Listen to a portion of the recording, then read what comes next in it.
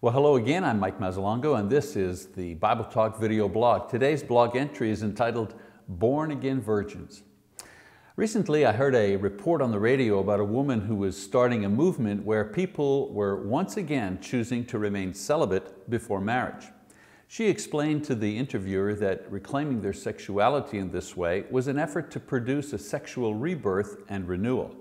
Now, I don't want to be a spoiler here, but the idea has both good and bad things going for it. First, the good.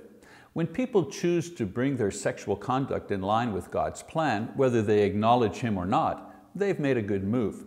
There can only be beneficial results when people make an effort to control themselves and avoid casual sexual contact outside the security and the framework of marriage. On the negative side, however, there is the misunderstanding of the issue of rebirth. To deny oneself sexual activity until a suitable partner and marriage come along is certainly wise and closer to the ideal that God has set forth for this area of life. However, this change only affects our lifestyle, not the condition of our souls.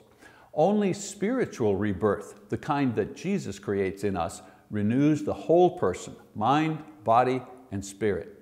So sure, go ahead, renew your efforts at sexual purity and see the great emotional and physical rewards this will bring.